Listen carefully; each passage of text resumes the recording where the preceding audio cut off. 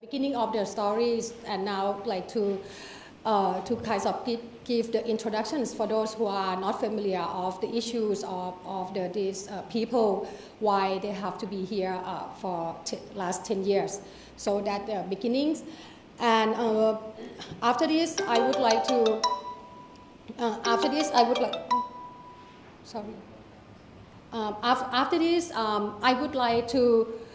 like you all to hear the voice of the Uyghur, a son who's already resettled in the third countries. He wants to send a message to his fathers and also to the Thai authorities on what he feels when he knows his father is still detained in the immigration detention in Thailand.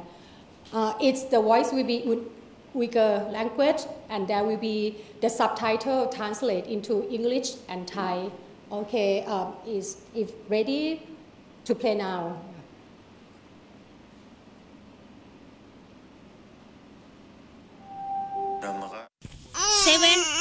Seven me.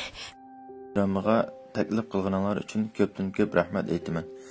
Bu munosabat bilan azroq yurak so'zimni aytmoqchi. Xan jamiyati va Tailand hukumatiga men sizlarga yuragim og'irgan holatda bu xatni yozyapman. Apam va qarindoshlarim hozir Turkiyada turamiz. Men oilamga vakolatan ularning 2014-yili Tailandga ruxsatsiz kirganligi uchun samimiy kechirim so'rayman. Ular zulm sababidan vatanidan qochib Turkiyaga qarab yo'lga chiqib Tailandga keldi. Hech kim o'z yurtidan ayrilib musafir bo'lib yashashni xohlamaydi. Lekin reallik ularni shunday qilishga majburladi. 2014-yili 3-oyning 14-kuni ota-onam va qarindoshlarim Tailandda qo'lga olindi. Anam va qarindoshlarim 2015-yili Turkiyaga o'rlashgan bo'lsa-mu, dadam Tailand ko'chmanlar qamoqxonasida qoldi. U yerda tutib turilganiga 10 yil bo'ldi. Bu 10 yil jarayonida men o'z oilamni qurdim. Bolalarim buvisi bilan ko'rishish fursatiga erisholmadi. Inim dadamdan ayrilganda kichik bir bola edi. Mana hozir cho'p-cho'ng bir yigit bo'ldi. U kichik vaqtida dadamizni qachon ko'rganligini so'raydi. Ammo hozir so'rmaydi. Chunki biz uningga dadamizning uning bilan ko'rishganligini son-sanoqsiz aytdik. Bu yolg'onni biz necha yil davomlashtirib keldik. Men kuyimchan bir ayol bilan to'y qildim. Biz birlikda oila qurdik. Xushalliq bilan tabriklaydigan to'y kunida dadam aramizda yo'q edi. Vatanimda turgan vaqtda dadam menga kebab qilishni o'rgatgandi. 10 yildan buyon dadam uchun kebab qilishni orzu qilgan bo'lsam-mu, men bu fursatga ega bo'la olmadim. 10 yildan buyon anam nurg'un qiyinchiliklarga duch kelgan bo'lsa-mu, bizni yolg'iz boqib jon qildi. Men uning dadamni sig'inganligini ko'ra olmayman, ammo men unga yordam qila olmayman. Biz hamisha dadamning singlim to'y qilganda qo'yib berilishni umid qilardik. Ammo qo'yib berilmadi. Aksicha uning qo'yib berilishi yildan yilga tezlashib ketib boradi. Oilam vatanimizdan ayrilganda ular men bilan Turkiyada jam bo'lishni orzu qildi. Baxtga qarshi umid qilgan u jam bo'lish oila ayrilish bilan oxirlashdi. Hayotimizdagi eng muhim odam aramizdan yo'qolib ketdi. Biz uning qayerda ekanligini bilamiz, ammo bag'rimizga basa olmaymiz, ko'ra olmaymiz yoki yo'qlay olmaymiz. U ruhimizdagi eng ko'rinarli bir jarohatga aylandi. Oilalar ara jam bo'lolmaganligimiz uchun yurakimiz bakmo og'ridi. Biz qayta jam bo'lishni bakmo orzu qilamiz. Ammo buningga sizning aqlingizligingiz bo'lmasa bo'lmaydi. Bu ayrilishning oxirlashishi uchun dadamning qo'yib berishiga osonlik yaratib berishingizni so'rayman. Shundoq bo'lganda biz bir oila kishilari yana qayta jam bo'la olamiz. deb Tayland musofirlar qamoqxonasidagi oilasi bilan jam bo'lishni yillardan beri to'rt ko'zi bilan kutayotgan g'arib musofirning o'g'lidan.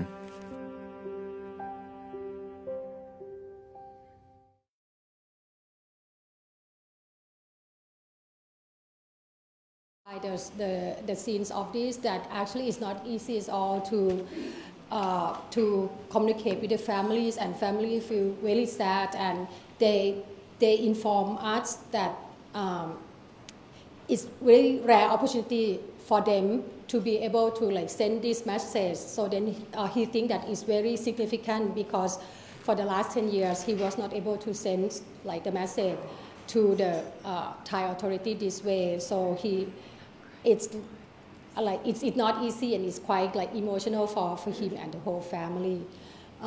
We happy that we are able to be part of this message that we can try to like, I think for us and many of us who are here, and like the speaker are here also, we have tried a lot of what we can do.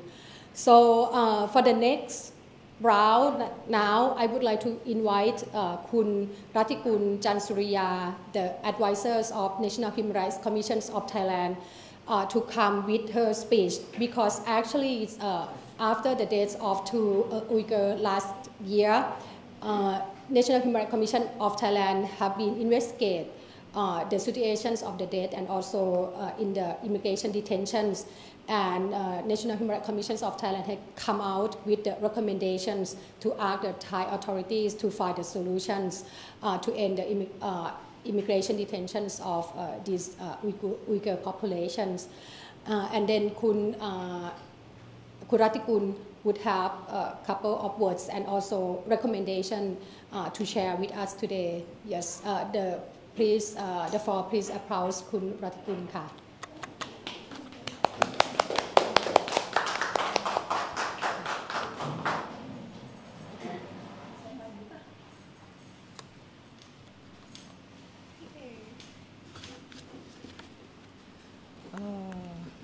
Swadikaทุกท่าน.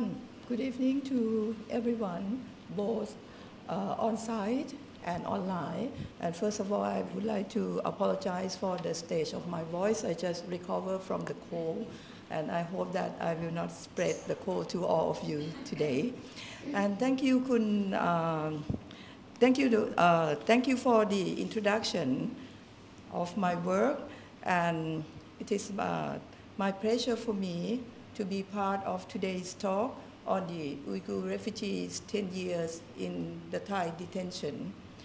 On behalf of the National Human Rights Commission of Thailand, or the NHRCT, I would like to thank the Fort for this invitation, and would like to commend the Fort for organizing this event, which will reflect not just only the challenges, but also the effective ways to redress this issue in the future.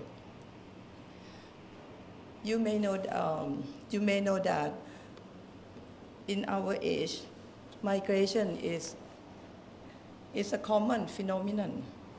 People move for several reasons. Armed conflicts and also operations are among that main factors. And people who flee from danger of armed conflict and repressive policies to seek refuge in other countries are entitled to international protection in accordance with the non-refoulement principle or no return to danger principle. Thailand has been providing a safe refuge for these people. However,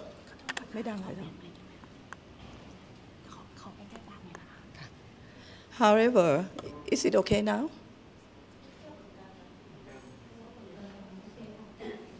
Maybe because of my voice. Sorry. The microphone is off. Okay. However, the Uyghurs who came to Thailand, as you have seen from the from the video a few minutes ago. They came to Thailand without any proper documents and were treated as the illegal immigrants and subject to detention.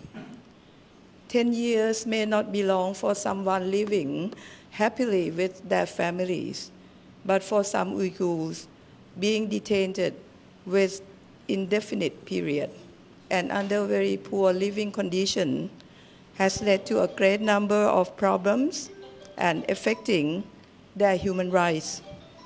So, what does the NHRCT do regarding this issue? Last year, the NHRCT has launched the Detention Centers Visiting Project in order to work with concerned authorities in ensuring that detainees are treated with respect for their dignity as a human being in accordance with international human standards prescribed in the ICCPR. And this project includes the visit to the immigration detention facilities under the Royal Thai Police. As the result of this visit, the NHRCT has identified challenges at the detention centers, such as overcrowding and short of staff. Moreover, there is unequal treatment among detainees in terms of communication with outsiders. Unlike ordinary detainees, some detainees who are Uyghur, Rohingya, and Turkish are subject to communication restriction with outsiders. This unequal treatment deprives detainees of their right to communicate with their families, combined with the lack of definite release date, aggravates their fears and anxiety. In this regard, the NHRCT has made recommendations to all relevant agencies to develop concrete measures or guidelines, including a clear timeline for transferring Uyghur detainees to the third country where they will be safe. This is to ensure that the treatment of the detainees complies with the international human rights standards. Some recommendations of the NHRCT are as follows. Firstly, to safeguard all detainees' well-being, not only for the Uyghur, the healthcare system should be reformed to incorporate external medical practitioners for comprehensive care. Children, mothers, and other female detainees should be detained in separate facilities. This is in accordance with the Convention on the Rights of the Child, or the CRC, and the Mandela Rules. Secondly, long-term detention usually leads to stress and despair. Having psychiatrists and psychologists on site for therapy and consultation is highly recommended. Third, allowing detainees to communicate with individuals of their trust, such as families or legal counselors, is crucial for upholding equitability and non-discriminatory in compliance with the ICCPR. In some cases, communication may be subject to the authority's supervision as necessary. Fourth, in case of the death of Muslim detainee, their relatives, the concerned embassies, the National Security Council, and the Shikun Islam Office must be promptly notified. It is to the utmost important to facilitate the Muslim funeral and other arrangements according to their belief.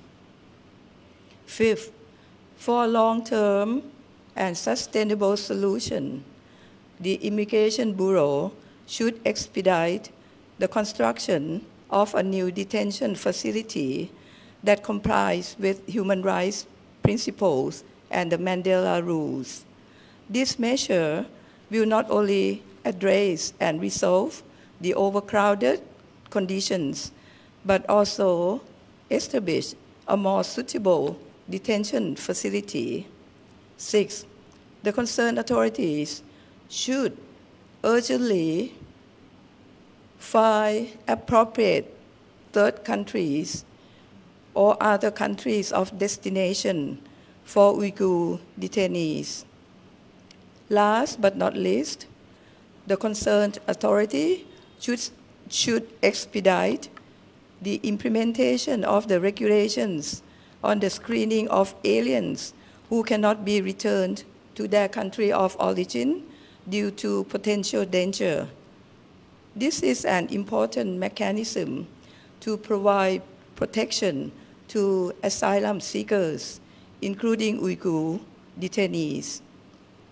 As screened in person should not be subject to detention. Instead, they should be allowed to stay in other more appropriate places. In conclusion, although some of our recommendations have been well received and put into action, especially on improving healthcare system of the detainees, some recommendations have not been fully implemented. The NHRCT, however, never give up. We still voice our concerns and closely monitors the progress of each recommendation, especially on the screening mechanism. We will also continue to work with concerned authorities on how to utilize this mechanism for benefits of the Uyghur detainees. And as for tonight's talk, I believe that the power of your voice here in the room and also online will urge all concerned authority, including international organizations and third countries, to seriously find the effective solution on the issue of Uyghur detainees. For the NHRCT, we stand ready to work with all sectors to find a lasting solution to this very long-standing problem. Thank you so much for your attention and ขอบคุณค่ะ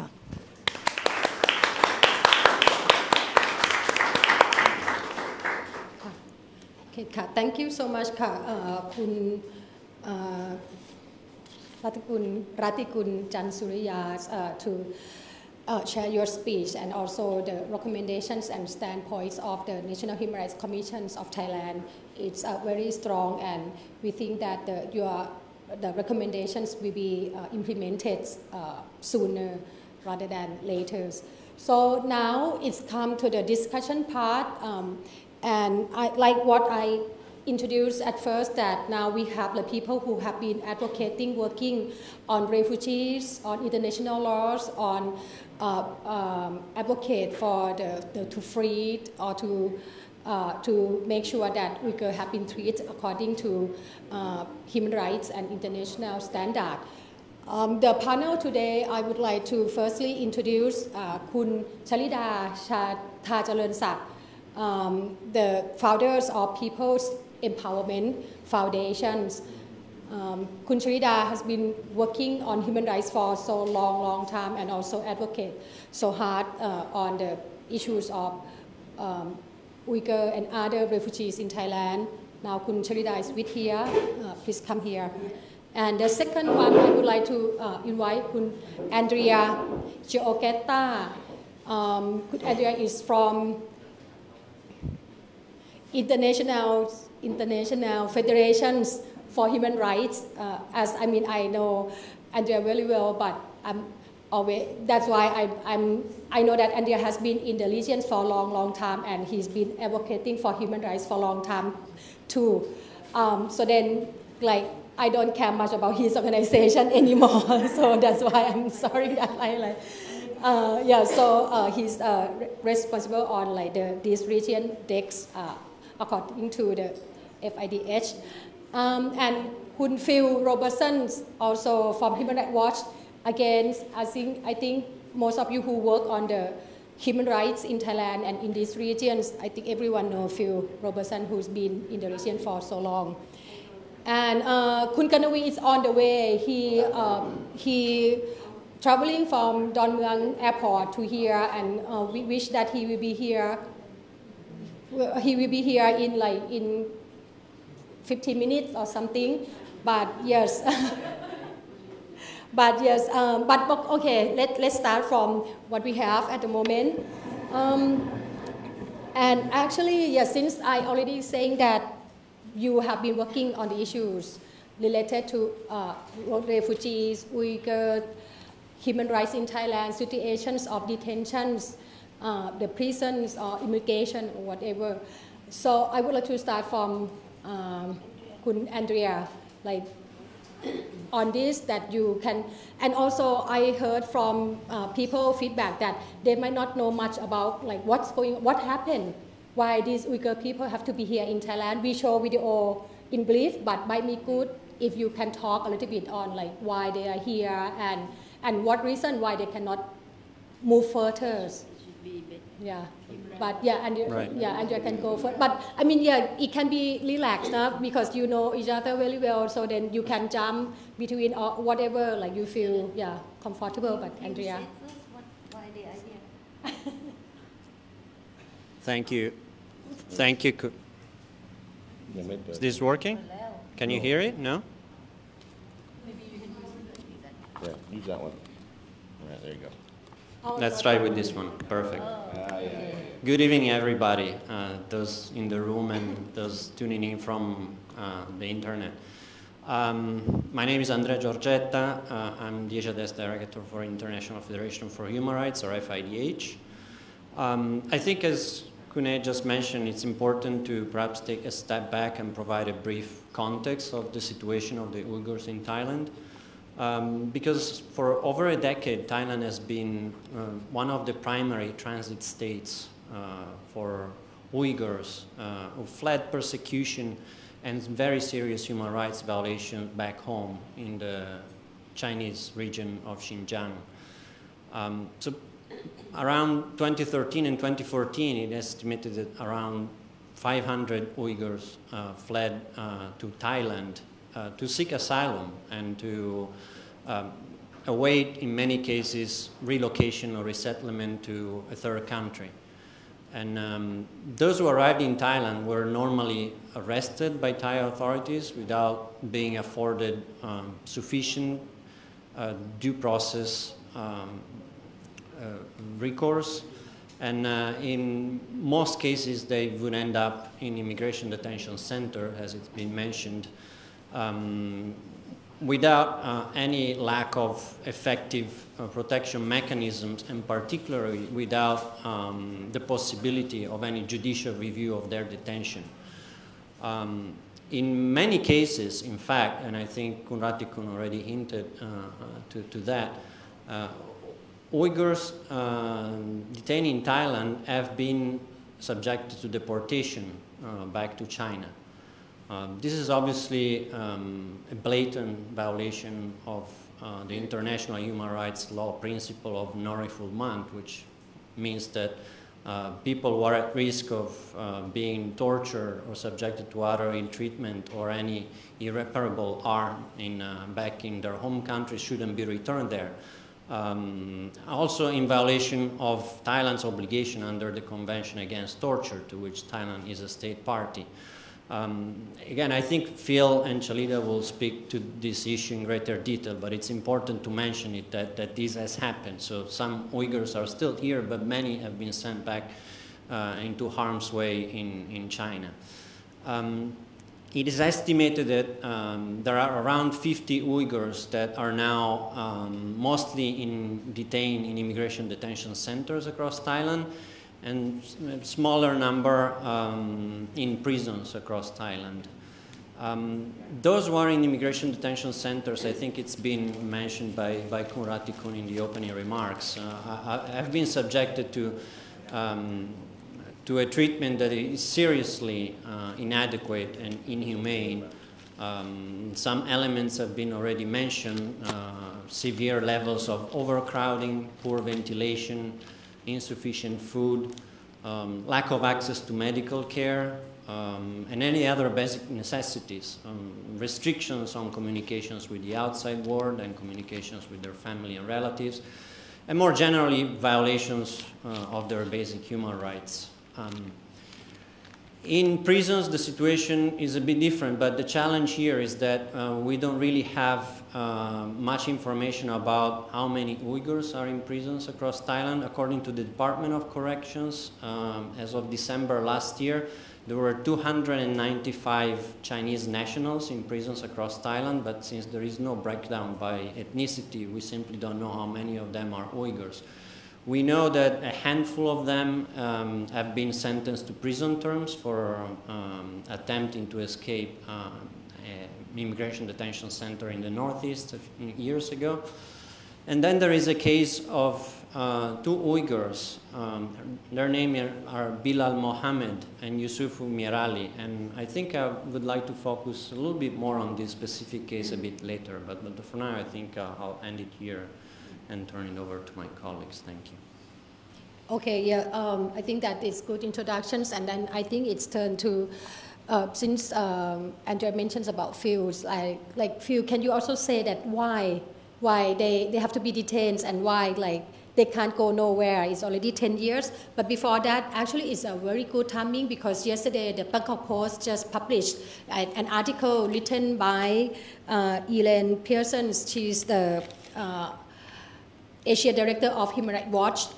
It's on the situations, and then for its good introductions if you are interested to know also, because it's about why they come here and how many have been sent back and what happened to them now. And also this one, there is the Thai versions at the Human Rights Watch websites. You can read both English versions online here in Bangkok Post and also Thai versions at the Human Rights Watch website. We can share the link to the website. But yeah, Phil, yeah, why can't they go nowhere? And yeah, what? Okay. Well, I mean, it's important to understand some of the history here about how did the Uyghurs come to Thailand. And without going in too much detail, what we can say is around 2013 or so, Uyghurs were already leaving Xinjiang, all right? And they were coming out of Xinjiang, they were going down through Yunnan and into the Mekong countries. The idea is that they were trying to get to the southern border in Thailand, get across the border into Malaysia, and then ideally be able to go from Malaysia to another country, ideally Turkey, okay? So that was the route. And in fact, that route was also a similar route that was being used at that time by the Rohingya, who were coming through there. So I mean, actually the people at the southern border were some of the same gangs that were doing this work, okay? What we had was the groups of people coming across, going down there, and looking back to March 2014, March 1st, 2014, there was an attack in the Kunming Yunnan rail station, okay? That happened with 8 Uyghurs who were attacking, and let's see, 8 sword and knife wielding Uyghur terrorists, basically. They were terrorists. They were attacking passengers at the main railway station in Kunming. They killed 31 people. They wounded another 143 people. And they did that with knives and swords. So you can imagine what that was like, all right? 4 of them were killed by police at the attack. 1 was captured, and another 3 were captured later. What that did was create a massive shock to the Chinese state security apparatus. All of a sudden, they realized that they had these Uyghurs who were coming through Yunnan and leaving the country, and there was this attack that took place. And quite quickly, also, trying to start putting pressure on Thailand to stop these movements. And that's why we started having arrests at the border. We can go into the actual details of it, but just about 10 years ago, actually on March 13th, 2014, we had a group of immigration commanders from the Sadao IDC in Songkhla, and they went up the mountain to patrol. I think they were expecting to find Rohingya. They went up in the late afternoon, and trailing along behind them were several Thai TV camera crews. And they got into the jungle. They were several kilometers from the Malaysian border, and they stumbled onto another totally different group of people, totaling 220 women, men, and children. The women were all clad head to toe in burqas. None of the people would talk to the immigration officers except for one or two of the men who were considered to be spokespersons for the groups. And interestingly, they were carrying considerable amounts of money and jewelry, which of course immediately differentiated them from the Rohingya, because the Rohingya were largely impoverished and had nothing. And what happened was, as the cameras rolled, you know, they showed them trying to interrogate these people in the jungle. None of them were talking. The immigration officer were getting frustrated. And finally they said, well, hell with it, let's just take them back to the IDC in Sadao. And the spokespersons were claiming that, you know, we're all Turkish nationals, and we're on our way to Turkey, we're going home, you have no right to detain us. And the immigration commander, interestingly, who was still a little bit stumped about who these people were, he made some calls to contacts at UNHCR and to IOM. And both those agencies immediately suspected what they had in hand here. And they both urged him informally, Jesus, just let them go. If you don't let them go, you're going to have them forever.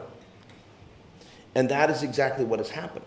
The Thai immigration commander, he balked, he didn't let them go. And with his hesitation, the opportunity to end this whole saga right then and there was lost. What we have seen, and we can go into the details of this, but the reason that these at least 50 people are frozen in there is that there are two competing poles of influence. On one hand, you have China saying that they must all be sent back to China. And a lot of the international community, the UNHCR and others, all oppose that.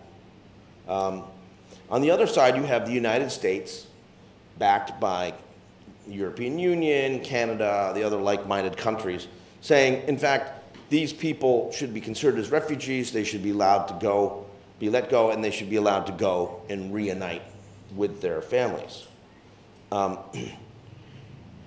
What we saw was, after this 220 was arrested, then there was a further crackdown. So there was a number of smaller groups of Uyghurs who were coming across Cambodia and got arrested at the Cambodia border. There was one group, actually, the Cambodians arrested inside Cambodia. I think it was like Siem Reap or Battambang. And they just basically took them to the border and pushed them over the border and said, go to the Thais, you take care of it.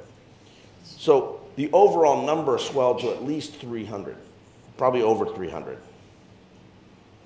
And there was a big fight because the Uyghurs were saying, we're not Uyghurs, we're not from China, we're Turks. And China was trying to get access to them, claiming that these were Uyghurs, but they wouldn't admit that. And at the same time, UNHCR was not part of the picture because the Uyghurs didn't want to talk to UNHCR. Because if you talk to UNHCR, what that means is that you're considered to be from China. And so there was a big fight between China and Turkey over whose nationals these people are. And ultimately, what happened was, this was fought out at the immigration, it ended up in the court. Turkey asserted that they were all Turkish nationals and issued documents to that effect. Those documents were not accepted by the Thai court. If Natalie Bergman was here, she could talk about that whole case because she was, I think, the lawyer on it. But what ultimately happened was Thailand, pressured between the two sides, made a very bad decision. And that decision was to try to compromise between sides, and they basically pursued a strategy that I would call cutting the baby in half. Because on July 1st, 2015, they sent 173 women and children to Turkey. And everybody said, that's great, that's wonderful, thank you so much. Then a week later, on July 8th, the Chinese government sent a plane with the People's Armed Police on board, and Thailand handed over 109 men and boys who were handcuffed, they were blindfolded, and they were frog marched onto that plane. You can find the video of that online. You know, it's very chilling. You have these blindfolded, handcuffed Uyghurs sitting in these seats, each with a People's Armed Police person next to them, flying off to China. And the 109 were flown back to China. They've never been seen or heard from again. You know, and that resulted in a ferocious backlash. UNHCR, UN Secretary General, all the various different governments, US, EU, others, all criticized Thailand. And Thailand's like, well, what do you want? We sent half of them over here, we sent half of them over there, you know. And this was, be clear, this was NCPO government. This was Prayut and Prawit. They had a lot of favors that they had to pay to China because they were trying to use China to pressure the Europeans and the Americans to be nice to them. You know, they were basically trying to get close to the Chinese to make the Americans jealous. And so when that happened, the next day there was an attack on the Thai honorary consulate in Istanbul, which was plundered, it was destroyed. And then a month later, on August 17th, we had the bombing at the Erewhon Shrine. And that killed 20 people, it injured another 125. I'm sure we'll hear more about this from Kun Chalita and others. But the Thai police and the authorities believe that that bomb occurred because they sent the Uyghurs back to China. So in the middle of all this, when you have these two competing diplomatic groups, you have the Chinese on one side and you have the US and friends on the other side, Thailand has decided the best decision is no decision. And so what they're doing is they're letting these Uyghurs rot in detention. 2 of them died in 2023. I'm sure that if they were speaking frankly, they'd say, well, if they all died, it didn't matter, because then the problem would be solved. But they are not prepared to do anything. They'll just let them rot there. And we have been trying to advocate for them to be let go and go to Turkey or wherever they want to go. And I'm sure the Chinese are busy advocating every day. You can't let them go, you have to send them to us. And so that's, you ask why it's stuck, that's why it's stuck. That's very good, and it's really, really clear, and you give the information on like different angles, like what had happened in China, and then its effect to like the Uyghur people here in Thailand. Yeah, I want to show here again for those who are online, watch it online. If you want to reach the articles on the Bangkok Post, and you can get it online also. So then I think I have questions for both of you, but I would like to go, before I go to P. Chalida, now Kun Kannavi Sirpsang, the member of parliament from fair parties is already here. Like welcome Kun Kannavi to be on the seat, and I think he may need to take a breath a little bit. So then I will not let him talk for now, but I will go to Kun Chalida, P. Chalida, and because I understand Kun Chalida have been advocating and also monitoring the situation of Uyghur in detentions since in the beginning. So, I mean, from Thailand and in the perspective of like local Thai, what can we do? Can we do anything to make the situation better? Can you share with us, and any obstacle that you are facing, and anything that you need support from any parties that can be helpful? Yeah, please, Chalida. Yeah, thank you. First of all, I thank you for Fortify Rights that organized this kind of the discussion to make, and I'm a little bit surprised that there are so many people that interest on the Uyghur issue.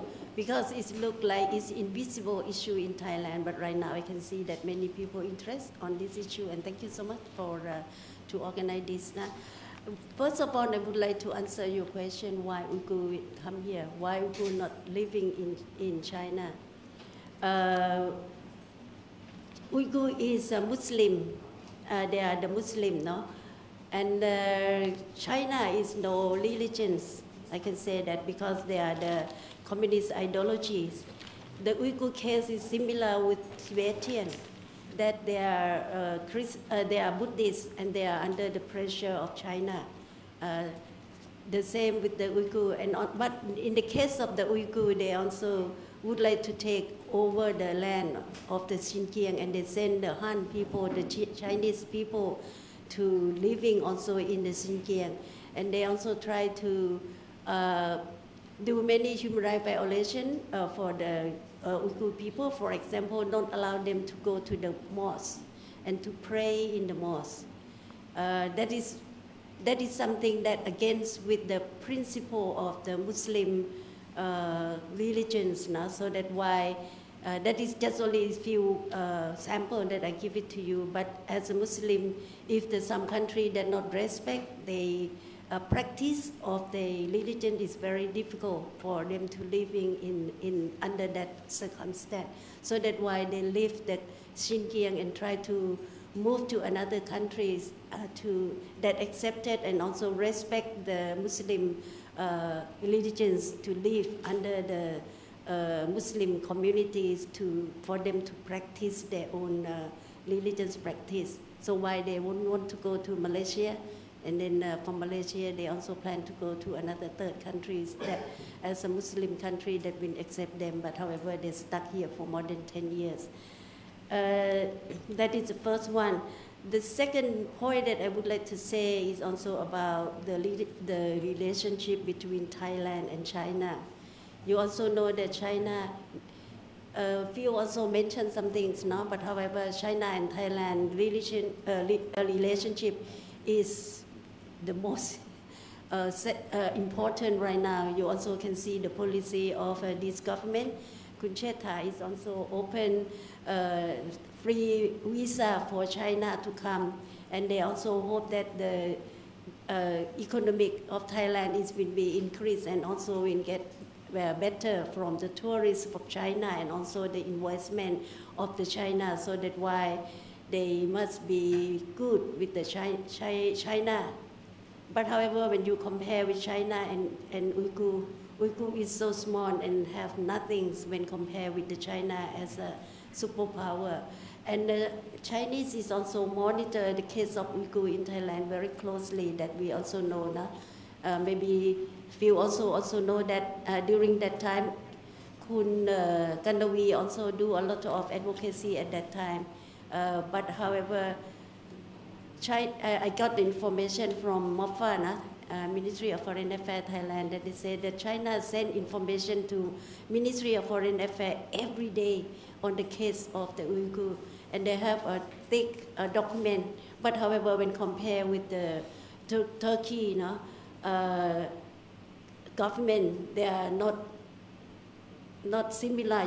Turkey said that they also sent the Ministry of Foreign Affairs to meet and talk with the Thai Ministry of Foreign Affairs already. They would like to receive all of them to settle in Turkey. Kun Kandawi can say more something about this. But because of the relationship of China, so that's why they cannot send to Turkey. For this case, Thai, you also know that from last government, Kun Prawit also have very good relationship with China. And then and he take care with the case of Uyghur because he's a deputy prime minister who take care with security issue in Thailand. And for Uyghur, it's considered as a top secret security issue in Thailand. Why? Because of relationship with China. And that's why decision should come from Kun Prawit, because Prawit take care with this issue. And you can imagine how that Prawit can make decision, because he is very good friend with China. And who is Uyghur is like a small small group of the people who is nothing, no, in his perspective. So when under the pressure of the international, so they cannot send Uyghur to China, but however 109 was forced to send back to China. And after that, there are a lot of campaign and also pressure to Thailand not send any more Uyghur back to China because they will face with the big human rights violation. We know that all of them were killed already and died because we follow up with National Security Council. At that time, Kim Tawin is Secretary General, and then we also talk with him that, are you sure that all of them is safe in China? And they say, oh, this is a video, they visit, and then they show the video to us, and we say, are you sure that the video that you see, it is the real Uyghur 109? How did you know this is 109 people that were sent back to China? And he cannot answer because they closed the face, no, with the black bag. And then the name, we also don't know the real name of the Uyghur, in detention center. So when he cannot answer, and then we say that I'm not so sure that the information that you got from China at that time is correct. For us, we think that all of them maybe passed away already because they will not keep, China will not keep this kind of the people that they consider them as a terrorist and also dangerous for their own country. And after they send back for 109 back, and then it's remained 50 Uyghur in detention center, and then after that, in 18th of August, there will be the bomb at Erawan Chai. And then they link this bomb to the 109 that sent back to China, that it will be maybe the Uyghur make this bomb. But however, so that's why 2 Uyghur that were arrested and now is under the trial, court trial. Last month and next month again, what day? 23 March? 23 to 20. 22 to 23 March, it will be the next trial of the 2 Uyghur who has do the bomb, case of the bomb in Erawan Chai. I would like to invite all of you to observe the trial in the court, and then you can see that. I don't know, when I listen, I think that he didn't do the commit with that crime or the bomb, The evidence that is sharing in the court, I think that there are many things that it is not a good evidence to make them to be the sentence, no, to go to the sentence. I think that they are innocent people, but however, it's more than 140 witnesses to be trial, and maybe it's been take 1 year or 2 years to end of these cases. But however, the court is very sympathy with the case because he said that the high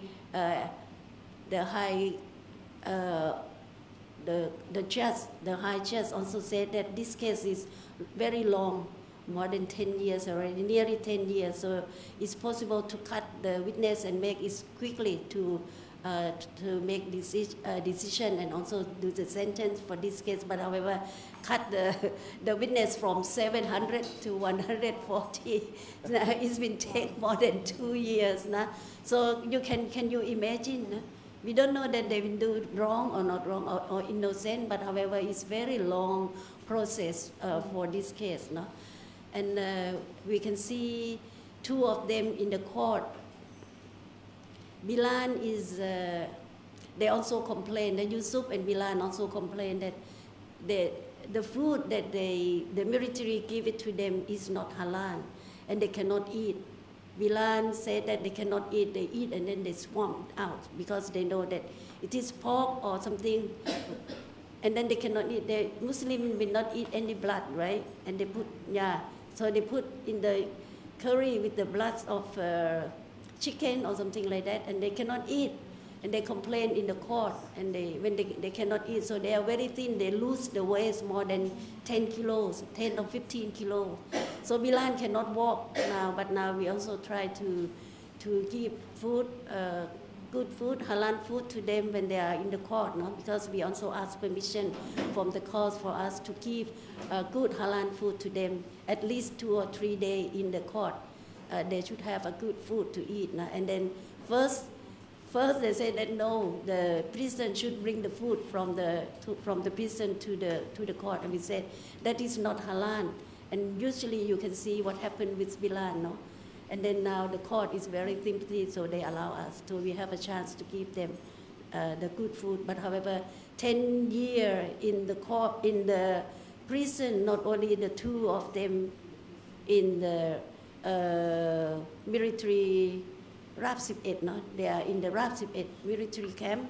And then right now they have 43 in detention center and 5 in the complaint prison. No?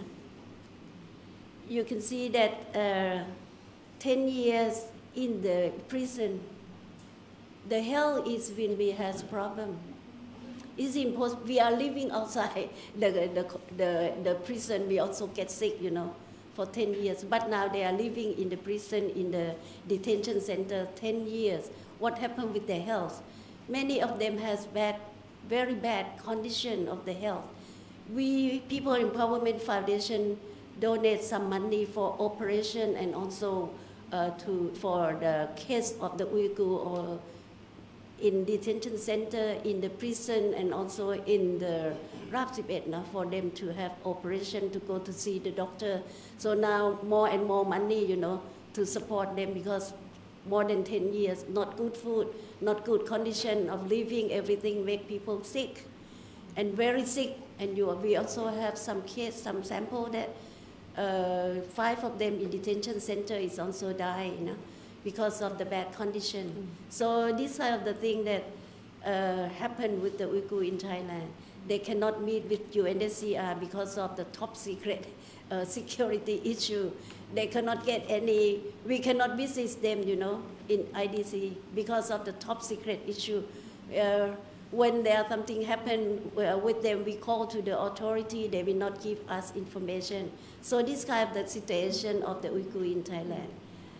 I would like to say that in last few days, you know, 2 of them escaped from IDC and 2 were arrested already.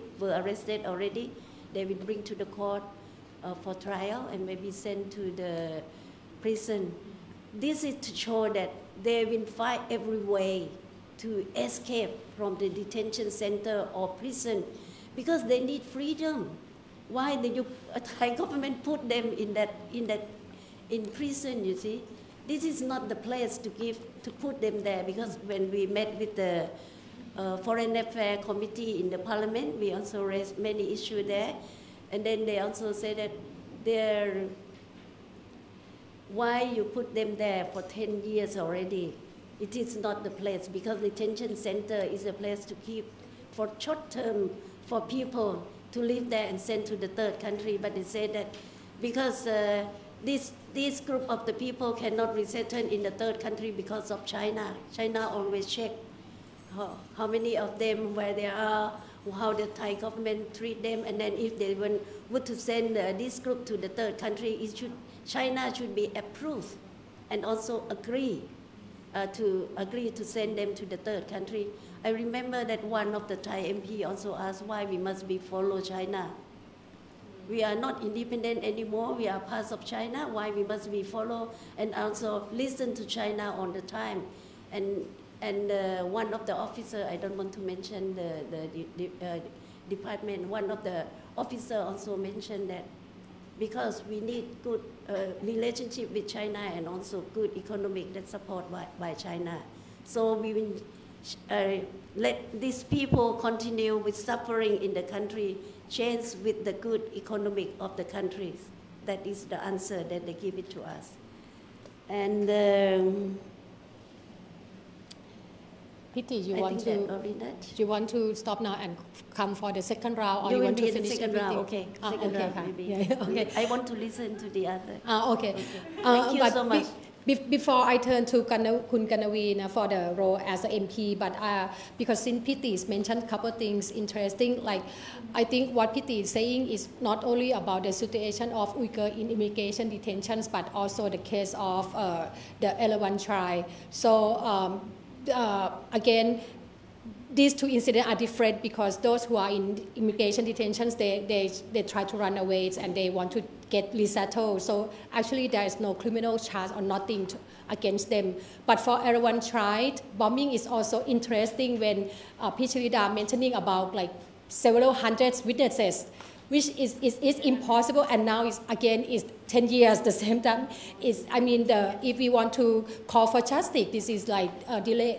It's kind of the delay tactic in order to get justice also. So this seems to be another like scenarios that happen to the Uyghur. Even they are what they call the defendants of the crime, but actually the justice have to come early. It cannot be like this that they have to wait for so long.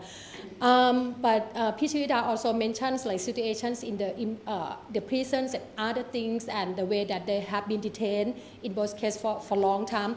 I would like to hear in terms of international standard, like, and also for Andrea, like you have been monitoring the prison conditions and like the court trials and other things. Do you have any observation that you have seen, like situations of prison here in Thailand or immigrations or the trial on the cases like this? So I don't know, do you want to, like, according to international standard, or do you see anything like something that like missing for Thailand on specific to treatment of the Uyghurs in detentions or in the prisons, or feel if you want to like add on, but yeah. We don't want to. No, I keep him later, don't worry. If you have those. Well, I mean, just briefly, what we can say with absolute certainty is that the indefinite detention of Uyghurs, and perhaps others, but for now we can focus on the issue of Uyghurs, the indefinite detention of Uyghurs in immigration detention centers is definitely in contravention with international law and standards. So the arbitrary detention is a principle of international law, of customary international law, that must not be violated by any government or country. So when we say arbitrary detention, there are certain categories that, for instance, the United Nations, and in particular the United Nations Working Group on Arbitrary Detention, helps define what arbitrary detention is. One of these specific categories is in fact related to migrant, refugees, and immigrants. The prolonged administrative custody of those categories of individuals is certainly falling under the definition of arbitrary detention. And so again, the prohibition of arbitrary detention is under Article 9 of the International Covenant for Civil and Political Rights. Again, it's a norm of customary law, even if Thailand had not signed and ratified the International Covenant on Civil and Political Rights, the ICCPR, this norm would apply to the treatment of Uyghurs or any other individual deprived of his or her own liberty. And so again, Thailand has in fact ratified this convention, the ICCPR, so is bound by the provisions. So in fact, if we were to make submissions to this UN body, the UN Working Group on Arbitrary Detention, on all the cases of the Uyghurs, you would have the Working Group on Arbitrary Detention telling the government of Thailand that all those cases amount to an arbitrary deprivation of liberty. They would call on the Thai government to release those detainees and in fact provide them with reparation for the deprivation of liberty they have suffered. Yeah, I was just going to say that in addition, it's quite clear that if in fact this group of people were sent back to China, they would be definitely probably subject to torture and ill treatment. Thailand has ratified the UN Convention Against Torture. It's also passed its own national law, the name of which I always forget, which is why I'm going to look at it right now, the Act on Prevention and Suppression of Torture and Enforced Disappearances, which is now national law and would prevent them from being sent back. So, you know, if you can't send them back to China without violating your international human rights treaty obligations, then do the right thing and send them to where they want to go. Let them go. Or, you know, if you want to play something tricky with China, let them escape. I mean, if these folks escape, as we've seen they're prepared to do, they're going to head right for Malaysia. As soon as they get across into Malaysia, there are people in Malaysia who will take care of it, and they will be allowed to go to Turkey or wherever they want to go. Our understanding is that their wives and sisters and daughters and others are all in Turkey. You know, and if they're reunited, that will be the end of it. So, I mean, Thailand should toughen up and say to China, look, you know, according to our law and according to these international human rights standards, we can't send them to you. Full stop. So we're going to do what we need to do, and you're just going to have to take it. That's very, very strong. Actually, you just meet the voice from the son.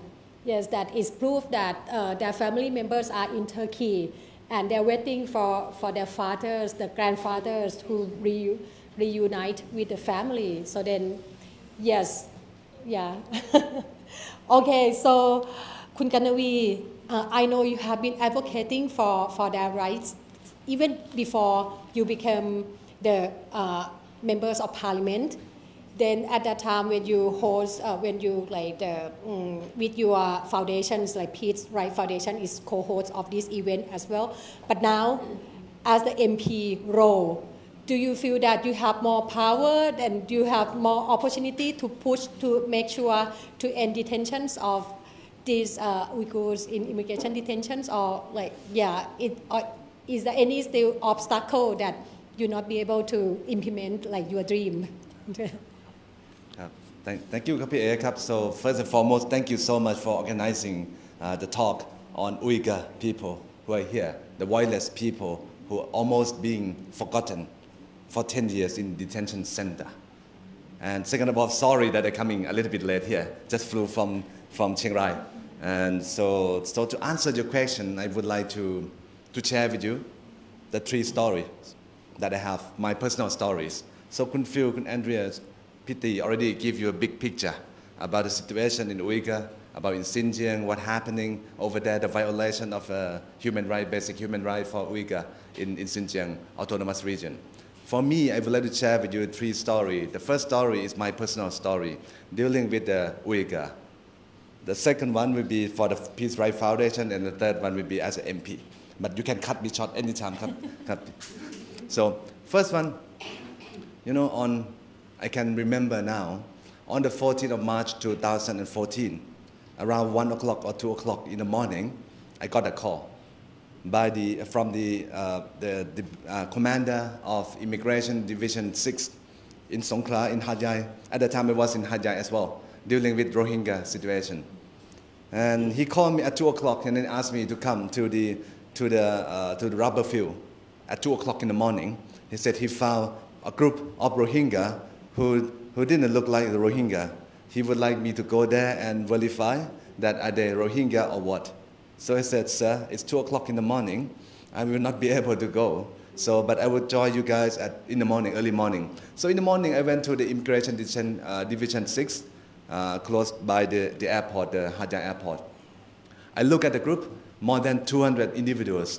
They separate the men and also women and children differently in the different location. And I told the commander that, sir, for sure they're not Rohingya, but I'm not quite so sure where they're from. So that's the first thing that my impression. At that time, I was working for UNHCR and as the liaison officer for the representative here in Thailand. So we tried by all means to identify where they're from. And the first impression was that they didn't want to talk to anyone at all. So I tried to put my UNHCR jacket, the blue and white, try to let them calm them down, that there's not only immigration, not only the Thai authority, but also the UN. Either they didn't care or they didn't know about UNHCR. So I tried my best for almost 10 days, so calling my colleagues from other operations around the world and try to ask them to speak through the speakers and to let them hear the voice of the people from the other side. So until I reached to the Turkish operation in Turkey, when they start saying something that catch attention from the group of the people, and because we can see that, okay, maybe they're from somewhere close to Turkey. So that's how we found out in the first 7 days or 10 days. So we communicated directly with the ambassador, the Turkish ambassador here in Thailand. So and then we tried to get the chance to ask him to come here to Hat Yai to talk to the people. And he came with another person. And when that person came together with the team from the Turkish embassy in Thailand to Immigration Division 6, all the group cried. Not all, but many of them cried, especially men. They cried. And now we knew that where they're from. We tried to ask what's happening, where they're from. So later on we found out that they come from Xinjiang Uyghur. And so that's the start, the kickstart of the process of the refugee status determination. The Turkish embassy, they declared that they didn't want to do any refugee status determination in Thailand. They can be resettled first. They can go first to Turkey, and they can do refugee status determination over there, at which is awkward. It's not the normal case. It's like a special case for the Turkish government to allow the group of 200-something people, 219 to be exact, to go to Turkey and do refugee status determination in Turkey at that time. So we communicated with the Thai immigration and also the Thai police, royal police here in Bangkok, asking them that, okay, if the Turkish government want to resettle all of them, would it be possible to do so? They said, go ahead, that's good. And we coordinate everything on the ground. So the Turkish embassy, he called Ankara to ask for permission to resettle these 219 people to go there right away and to charter the flight, one airplane to come at that time. So before we got the green light, the police, the Royal Thai police here in Bangkok called me again and said, okay, if you guys want to take these 219 people, take another 100 and something in Bangkok. In total, almost 400 people. It means the Turkish government need to charter 2 flights directly from Ankara to come to Bangkok. And I called the ambassador right away. The ambassador said, okay, give me 5 minutes. Let me call Prime Minister. At the time, Prime Minister, now is President.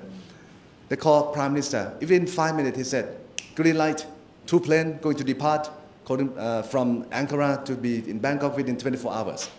So my heart started boom, boom. So now we can resettle 400 people just really talking on the ground. And the day of the departure of the flight from Ankara, we got the bad news from the Thai government through the Minister of Foreign Affairs that no go. Please don't let the 2 planes, the charter flight to come from Ankara to come to Thailand. There's no deal anymore. At that time, it's just like spending like a month or 2 try to deal with this situation. And ครับดอน not คุณดอนครับ โตวิจักรชัยกุลนะครับ so then that is the case during that time, and later on all the Uyghur been detained separately in many immigration detention center in the southern Thailand, in many other locations in the northeast, the southeast of Thailand. And so we try to do our best, try to identify a solution. That is my first story, because in June 2014, the same year, I went to South Sudan. And I still continue following the situation. The next year, 2015, I found out, first thing, 179, right, been resettled to Turkey, 109 returned, repatriated involuntarily back to China. One of 109 people, the one who I deal with is my friend, was my friend, disappeared. Not sure what happened. So that was in 2015. And I'm still following up on this situation until 2021 when I resigned from UNHCR, established my own foundation, Peace Right Foundation. The first advocacy work for me to do is to do for the Uyghur, to identify durable solution for Uyghur. These 50 people at that time that are still fighting, but now 2 people passed away already. So as a CSO, as an NGO, national NGO, the only way, because I tried my best to find solution, they said the only way, the only group of people that can help you, you go there to the parliament, you talk to the committee, you talk to the subcommittee under the House of Representatives. They can identify some solution for you guys. So we went there. I went there. Initially, I went to the Committee on the Legal Affairs, Justice, and Human Rights. They could not identify. I went VPT to the Committee on the International Relations. They couldn't do anything. That's why I decided to become the politician myself. And I'm sitting at the Committee on the Legal Affairs, Justice, and Human Rights. And still, we're trying. So as the MP now, what I have been doing as PA asked that do I feel more powerful to identify durable solution for the Uyghur.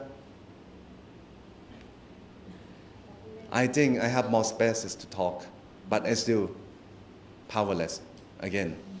As long as I'm not the government, I'm not in the government side, as long as I'm in the opposition in the House of Representatives, I can speak out loud. But at least public hear about what's happening with the group of people who almost been forgotten for 10 years, and we have no idea how long it's going to take for them to stay there, and how many people are going to pass away soon. So I wish, I don't want to say wish, I hope this government could hear me today. Now that it's 10 years already, it's 10 years coming on the 14th of March. You have to make decision quickly. So you cannot, because I understand also the international relation between Thailand and China, there's a big question mark for the Thai government. Either every government that come to power, they need to think about this international relation between Thailand and China. But again, I think human beings more important than religion. Many people might not agree with me. Many people say that relationships between the two countries is much more important. But without human being, country cannot work. Country cannot go. That's why I try to push by all means. I also have a chance, just quickly, I have a chance to talk to the Chinese ambassador in Thailand.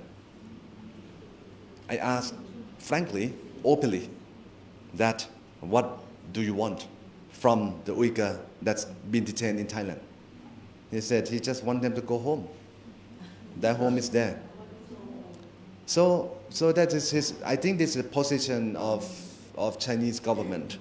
They want to solve the problem inside their country, so which is, for sure, all the government, they have a right to provide protection to their own citizens if those individuals are recognized as a citizen.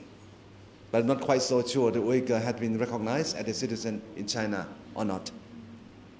But that's the way. But I try to talk, as I said, that I'm not that powerful. When I talk to the ambassador, just only the opposition. I'm not the government just yet. But soon, I believe in the next couple of years, maybe something changed. But we cannot wait until for a couple of years to get the Uyghur to be released. One, like me, I will do. I said, one, I will do. But if we all together, we can achieve. So these are the 3 stories that I just would like to share from my own personal stories. Okay, that's very good. Okay, thank you so much. That's very good. I think that's very good information from all of you. Actually, I feel like, yeah, I feel good that the Chinese government want to take people back to their home. But I think it's more important that we need to ask them where they would like to go, where they identify as a home or the safe place for them. I mean, if like anyone who's not happy, for example, even like like Thai people who are not happy to be in Thailand and they want to be resettled in other countries, that should be the right. I think everyone in the world should be the right to be resettled or to be stay in the place where they feel safe. And actually, we are talking a lot about Thailand relationship with China's government and blah blah blah. But for me, I don't think that like if we want to free, like let's say 50 people, it's going to be a big deal for the in terms of relationship between Thailand and China. I think there's many more things in terms of relationship that Thailand and China having together. So why they're so mean on like for these 50 people? I don't think if Thai government can have like good decision, I don't think it would be ruin the relationship between Thailand and China. So it just need to be brave and courage. And I hope that they will be free before you become the government. Nah?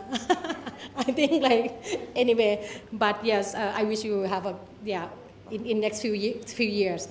I'm not sure whether people in here would like to talk first, or shall we get questions from the audience, and also maybe people on the online also, if they have any questions that are on the Facebook or whatever.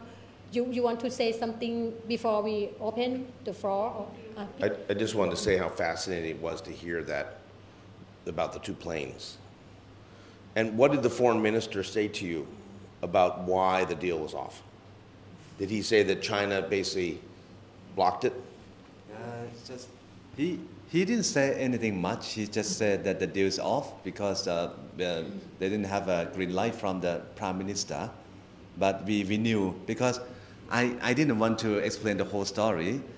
Before that deal off, there were a group of the consulate office from consulate office of Chinese consulate office in Hat Yai visited Immigration Division 6 at that time. They took all the photos, even me, myself. They come with the phone and point to my face. They twisted the phone, I broke the phone. And at that time, I still remember. That's what we realized that soon there will be the interventions from the Chinese government.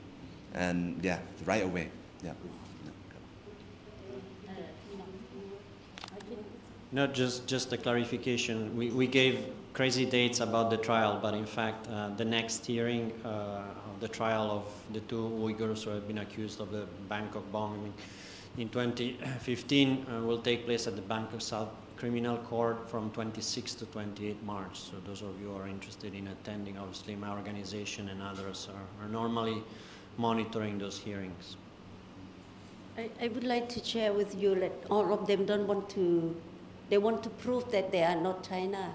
But however, the information that I share with you that from friends in Ministry of Foreign Affairs, they also say that every week, every month, the Chinese will send the document to prove that all of the people in the detention center is from China, from Xinjiang.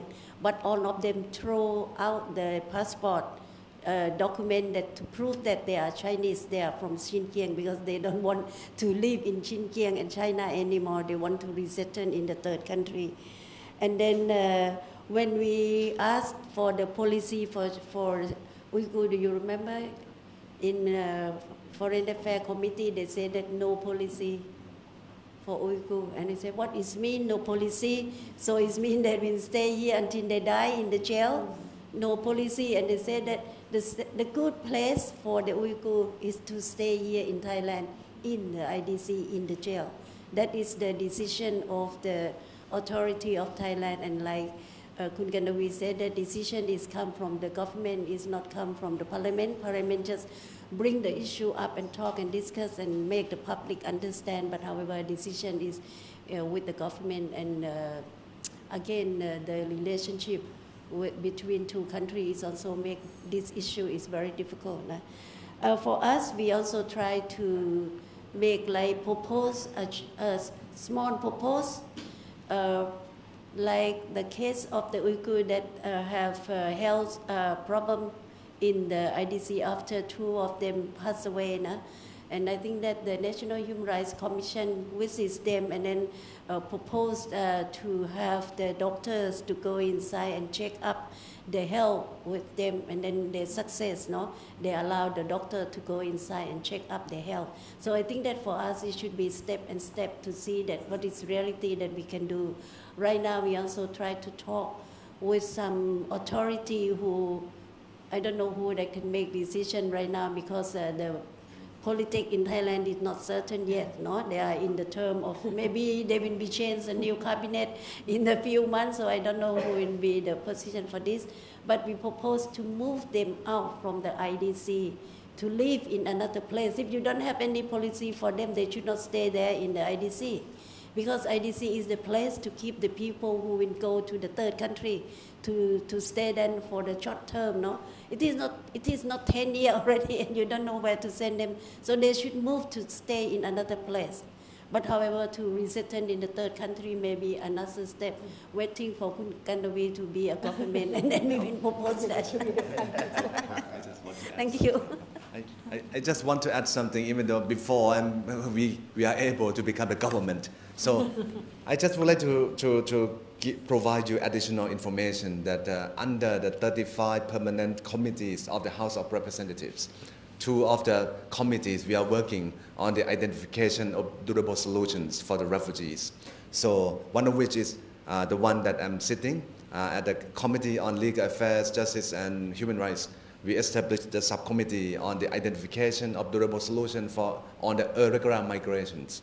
So the irregular migration we categorize into 3 groups: the refugees, migrant workers, and stateless people.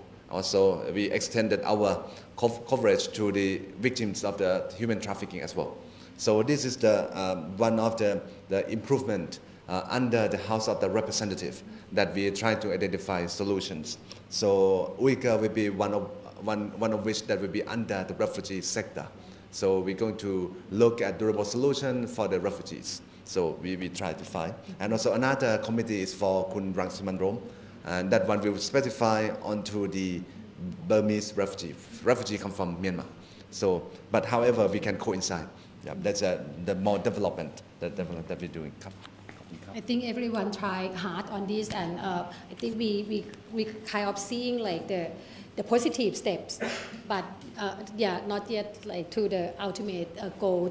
And also we still have Kun Ratikun today with us here on the viewpoint of National Human Rights Commissions. If you have any questions, and if you, we may ask like one couple of questions to the National Human Rights Commission of Thailand also. But at the moment, I would like to open the floor for the questions. And also, I think like the people monitors the Facebook, and if there is any questions from the Facebook, also please raise. And before that, downstairs, I think like can someone go downstairs and take the books, 3 books on Uyghur, and we can talk about the book a little bit also. Okay, any questions? You can speak Thai or English, no worry, we can manage in terms of language translations. มีคำถามไหมคะ Okay, and please identify yourself also. But I mean, if anyone don't want to be in the camera, you just let us know. Yeah, we in terms of security concerns, that's no issue. Thank you for allowing me to join this session. My name is Nan. I'm from Asylum Access Thailand. I'm from protection team, and I just need to ask Kun Kanawi about the processing in IDC at Songkhla that you mentioned.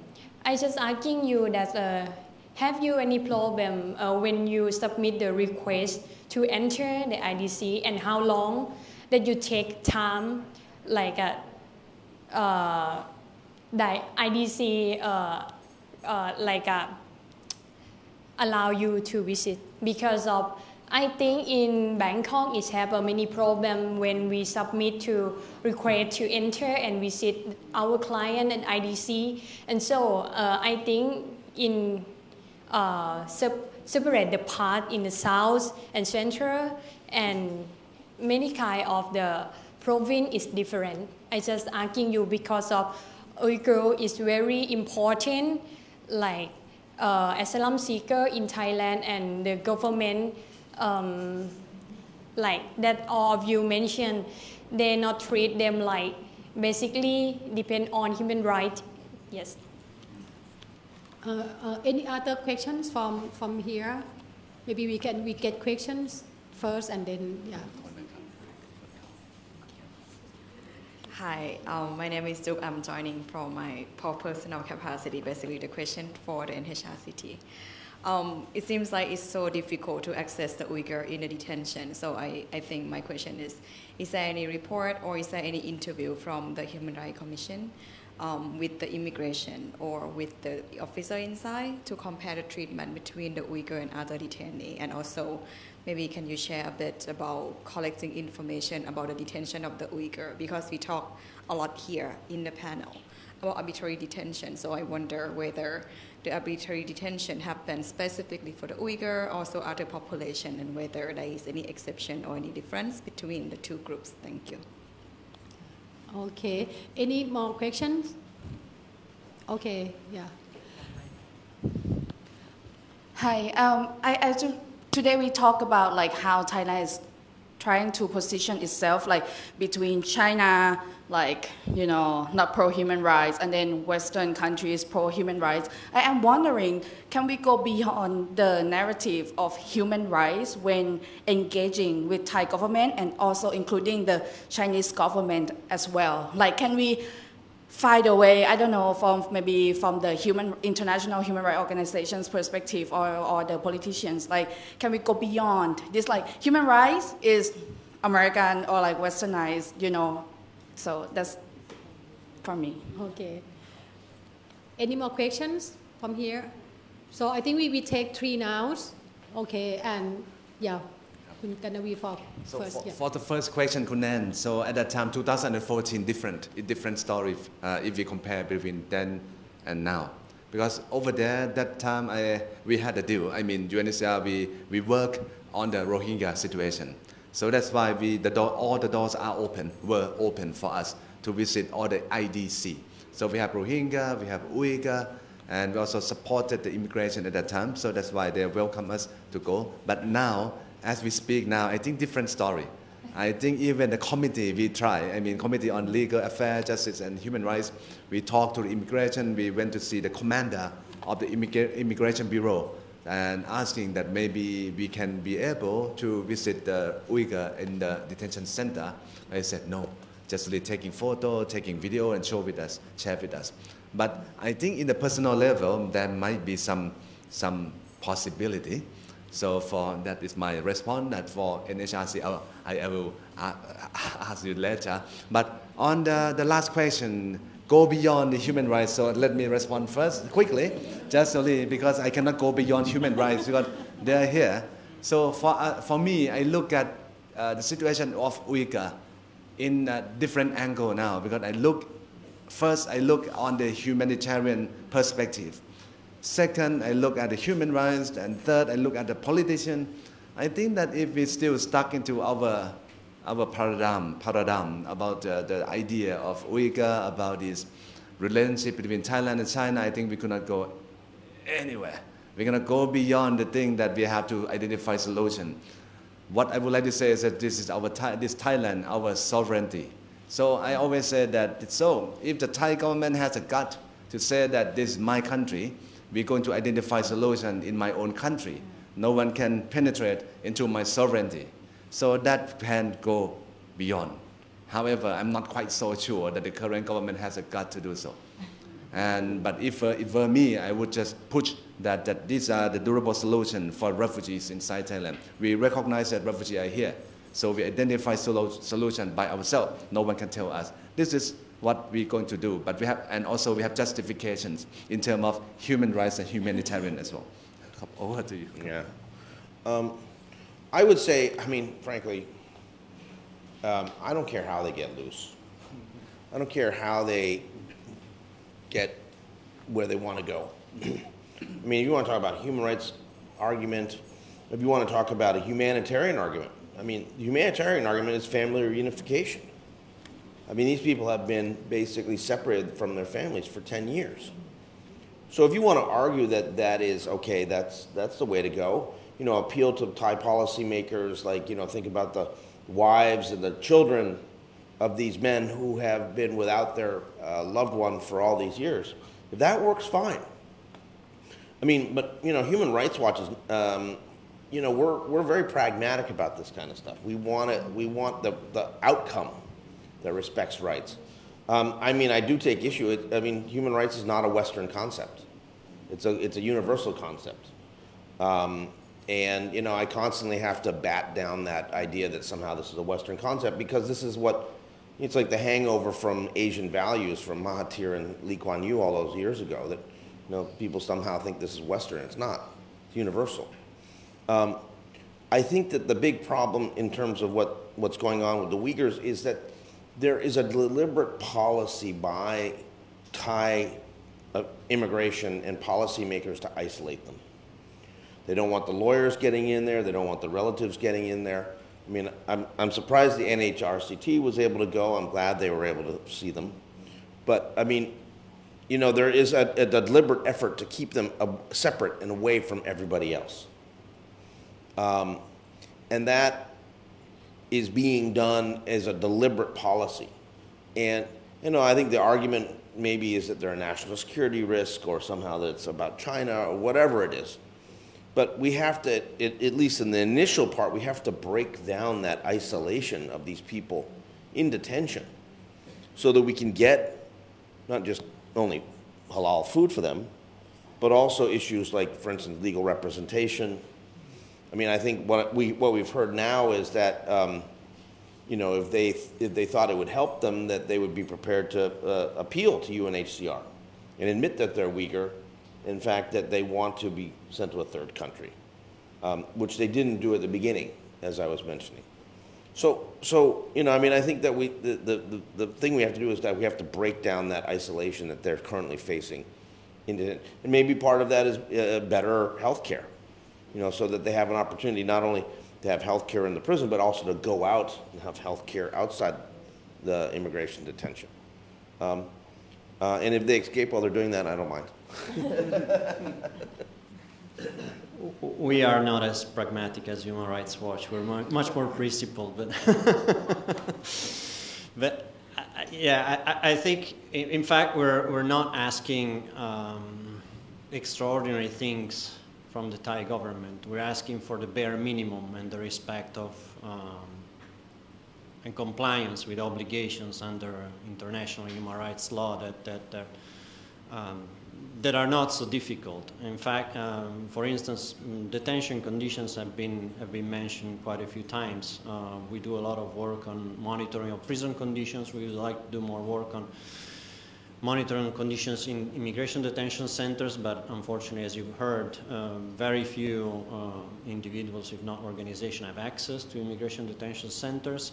But in fact, there is international standards related to prison conditions are called the standard minimum rules for the treatment of prisoners. So it's not excellencies. It's not that we expect detainees or prisoners to be housed at the Hilton or a 4- or 5-star hotel.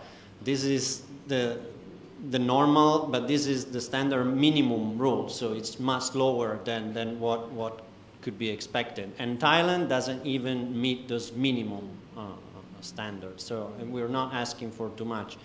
This year, Thailand will be a candidate for a seat on the UN Human Rights Council for the term from 2025 to 2027.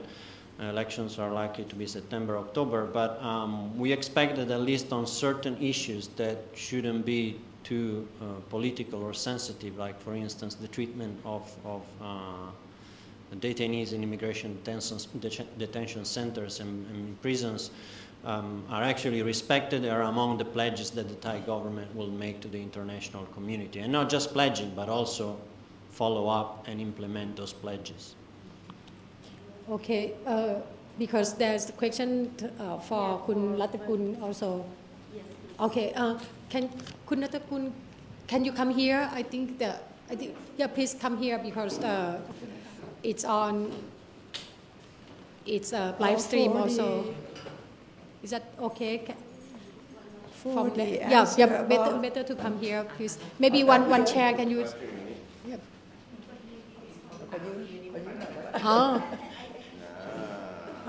Okay. For that question, I think that everybody knows that it's not easy to talk with the Immigration Bureau, even though the NHRCT is the independent organization, and we have the organic law give us some, not power, but the authority to do something. Even that, we have to talk with them like times and again, not just only one time that you request to go and then you will get the permission to go inside. We have to talk so many times, we have to write the letter, we have to find a way to talk to the higher authorities on this matter. But finally we can go, but frankly speaking, we didn't have chance to talk with the Uyghur themselves.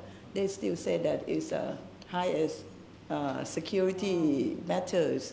But I can say that their response is much better than 4 or 5 years ago, that they don't want to talk about this anymore. But this time they can give us more information. And for the case of the two that just died recently, they gave us, they're quite cooperative when we do the investigation. We can talk to so many people in the detention center.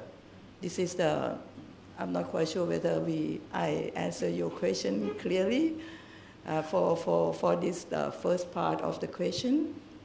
And I'm so sorry. For the second part is. Just curious, because we talk a lot about treatment of the Uyghur in detention and also about indefinite detention of the Uyghur. I'm just curious if this was mentioned when you talk to them, and also if this happened particularly for this group or also happened with other detainees in the detention. If they share about the treatment, if they mentioned about they are trying to fix something, or they just say this is already the best that they could do. I think that for the indefinite period of detention, it might be for the Uyghur and also some for Rohingya as well. Because for Rohingya, they also faced the same fate, that no one would like to recognize them as their own citizen. It's still difficult. Even the lady, she doesn't want Rohingya back to Burma herself, right? Okay, for this, I think that's for Uyghur and Rohingya, they face the same situation. And it's, when we talk about the indefinite period of time, for the authority concerned, they cannot say anything. I think that is up to the policy of the government, as lots of panelists here already mentioned. I think that it's about the policy of each government.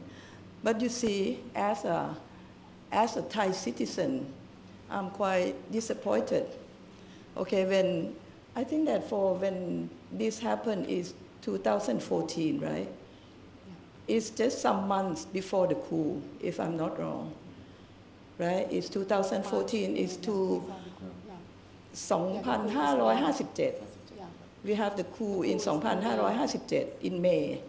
But this incident happened in March. But I know that during that time, I was with the ministry. I was still in the ministry. But luckily or not, I didn't have to handle this matter. That's But I remember the incident that Kun Karawi just mentioned. The ministry already prepared everything with the police and also with the Turkish ambassador to send back this Uyghur. But last minute they cannot go because some mystery call somewhere that you have to stop this operation.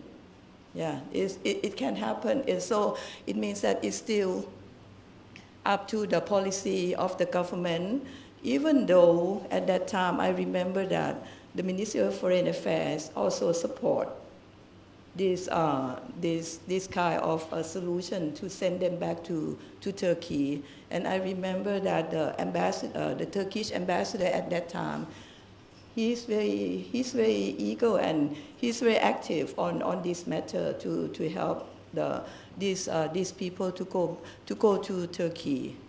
Yeah, and I would like to come back to my disappointment when we were under that government for many years, and then we have the election, we have the new government, and I thought that this new government will have more liberal policy or more balanced policy on this matter, or even on human rights issue in general, not just only for the Uyghur issue, but in general. But it's very disappointing. I never heard anything that they will uphold or what do you call it, the human rights issue in Thailand. And you know what, I would like to give the homework to Kun Kanawi as the member of the parliament. You should tell the government that now Thailand, we would like to have lots of FTA negotiation with the EU, with the EFTA country, and these countries, they pay very high importance to the human rights elements as well. I don't think that just only going there, telling them that Thailand, the economic situation in Thailand is very good. We have a very good infrastructure. We have a very skilled workers and blah blah blah blah. But they never mention about other elements. They never mention about our judicial system, which everybody knows that. I don't know. Maybe we don't have the judicial system here, the justice. Here in Thailand. So I think that this element, the government should mention or should do something to improve in for as we already vote, even though I don't vote for them, but okay, at least they are the government now, and I would like Kun Kalawi to, maybe you can whisper to someone who are very close to the Prime Minister, or to someone who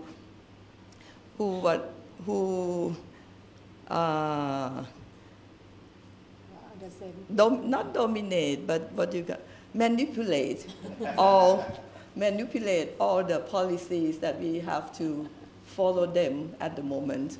Okay. Okay, thank you. That's important. Basically, I know that what you're meaning. You are meaning that don't try to be only salesman, right? You have to know. I don't say the Prime Minister is a salesman.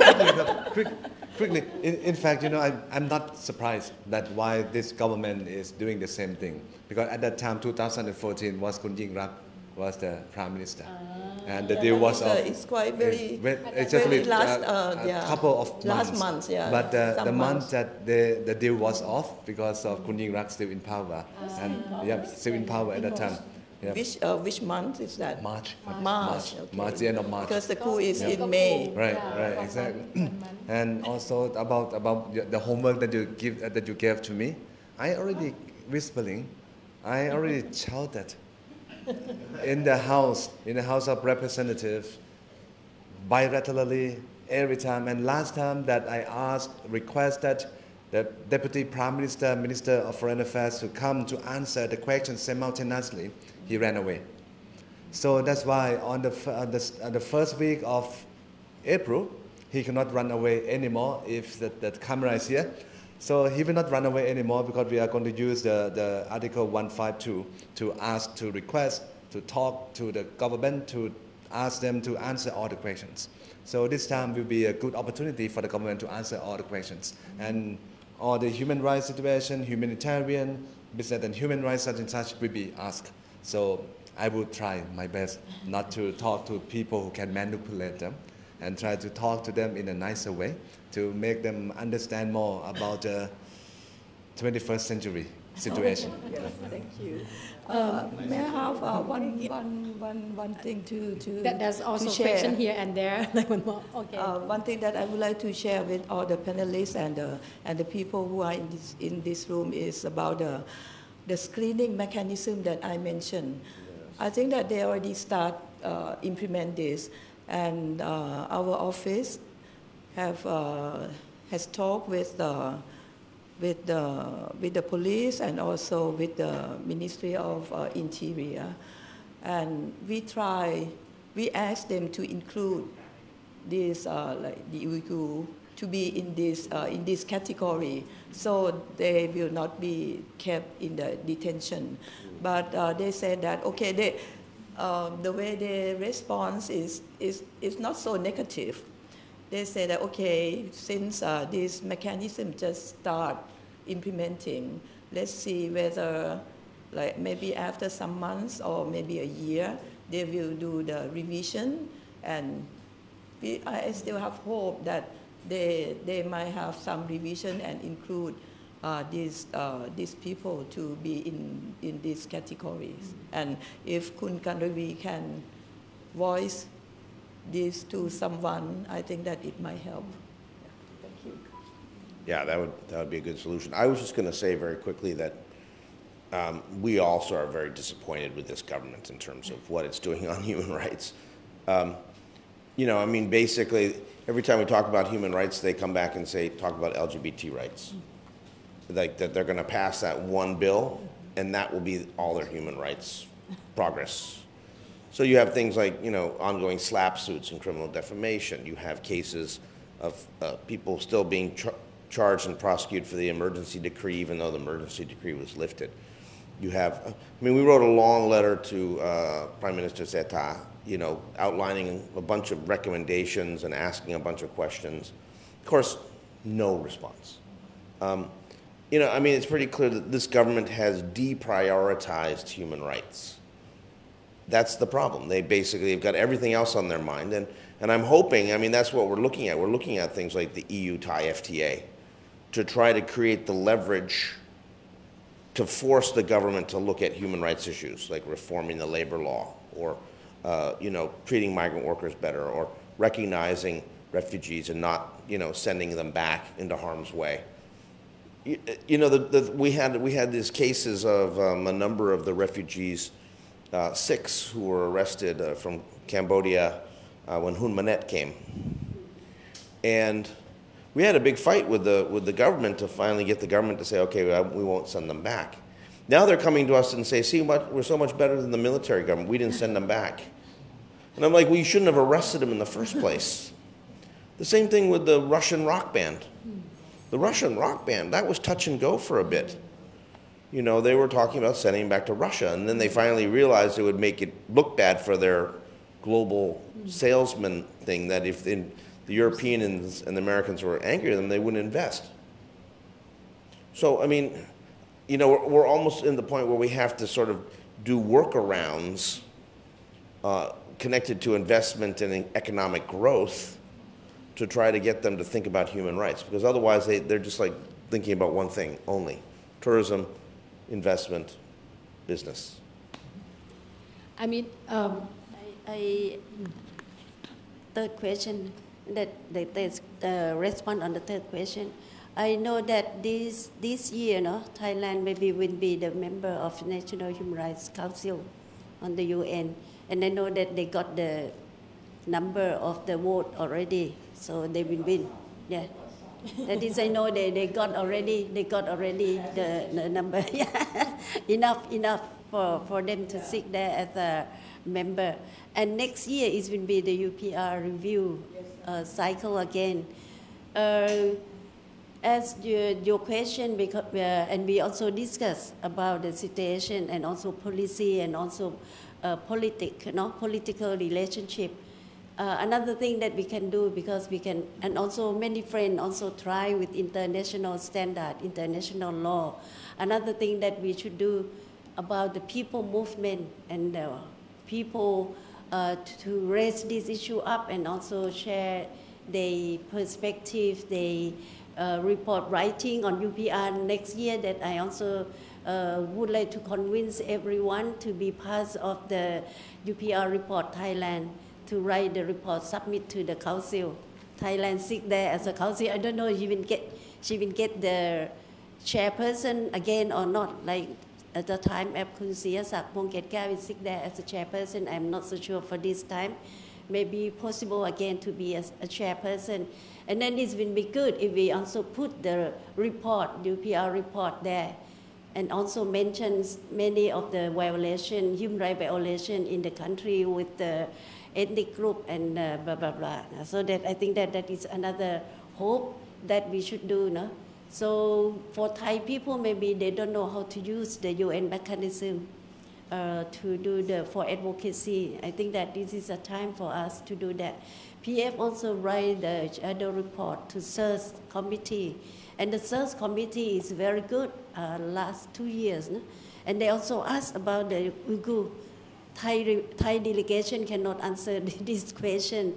And then the committee said that we hope that in the next cycle of the report, Thai government will answer this question. I cannot remember the question, but however, some things about the Uyghur in Thailand.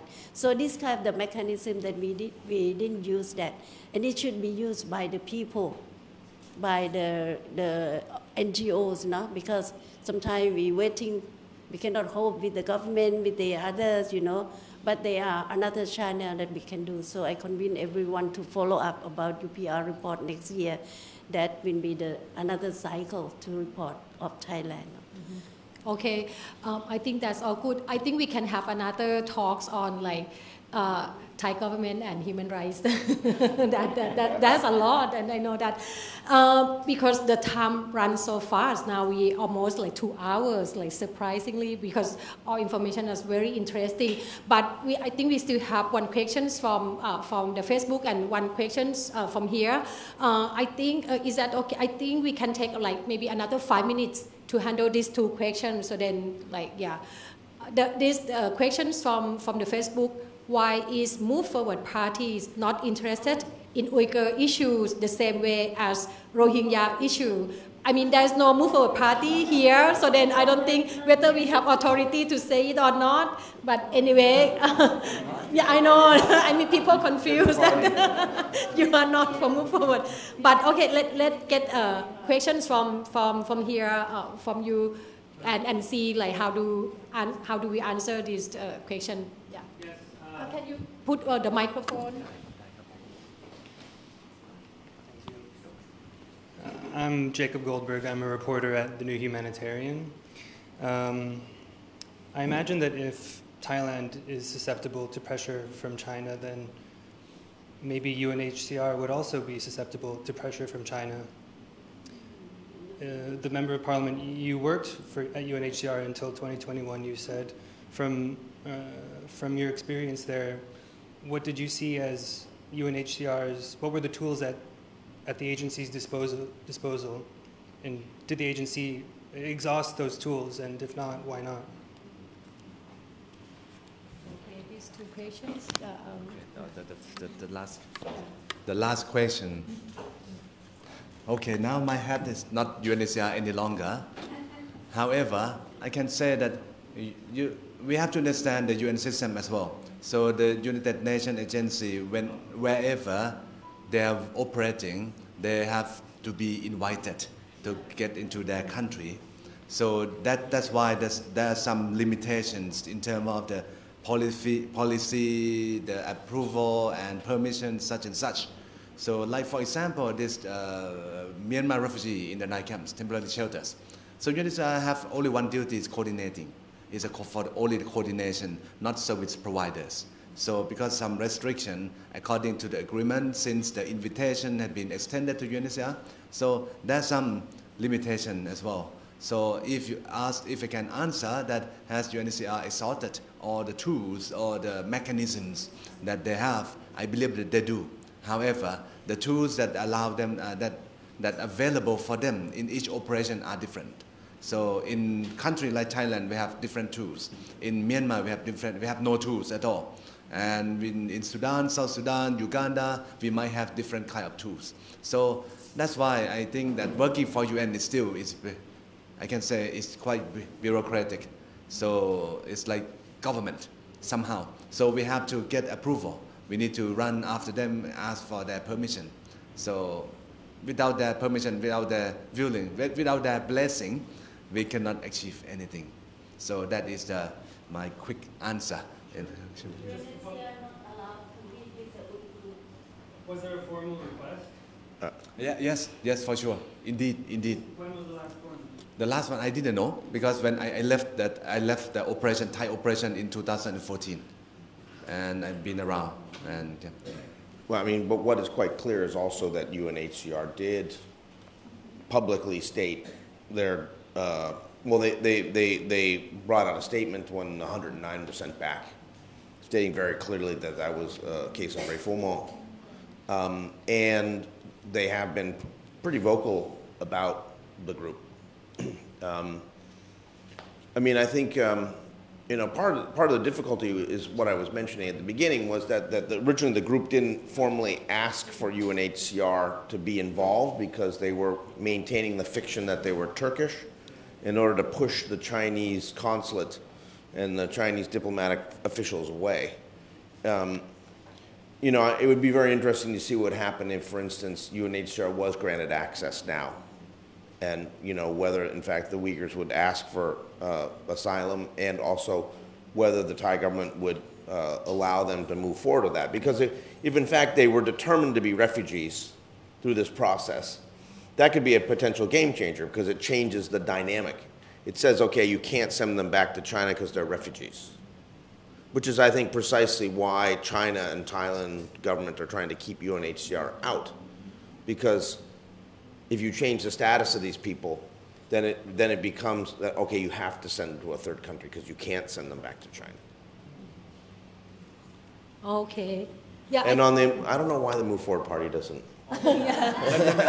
So, in fact, I cannot speak on behalf of Move Forward Party, but I have heard they're interested. But I will convey the message to Move Forward Party that why you're not interested in Uyghur situation, but I believe that they are interested. I remember when Rangsiman Rome is a chairperson before election, we met with him and submit the letter, and he received the letter and invite us to meet with the Foreign Affairs Committee. Okay. They did something. Okay, I think that I passed the questions to Kun Kanavi, and Kun Kanavi will work further with Move Forward parties on this. Okay, but we cannot answer on behalf of them. I think it's come to the final. I'm not sure. Maybe I'm not sure anyone in the panel. You want to have the final word? Final word. Okay. If not, there are small things. Now we have 2 books translated by Netivit. Netivit, he is the former student activist, and he's still he's not the student now, but he's still very active. So he translated two books about Uyghurs. The first one is ความทุกข์ของชาวอุยกูร์ภายใต้คอมมิวนิสต์จีนนะคะ here and the second edition already. The second one is thank you ค่ายนรกในซินเจียงอุยกูร์ no if you want to buy like small book, if you want to buy, we sell the book for them downstairs. I think that would be really good information on the Uyghur. And before I'm thank you everyone panelists here. Very good information. Before the last, I would like to invite คุณกฤตพรนะคะคุณไข่ตุน the directors of Peace Rights Foundations. Peace Rights Foundations have been doing other activities in Peace Rights Foundations.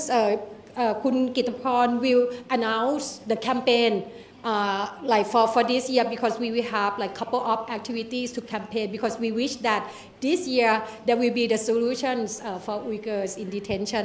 Okay ค่ะ Thank you ค่ะพี่ So my name is กฤตพร Simsantat นะคะ the program director of Peace Rights Foundation, the co-host for tonight's panel discussion.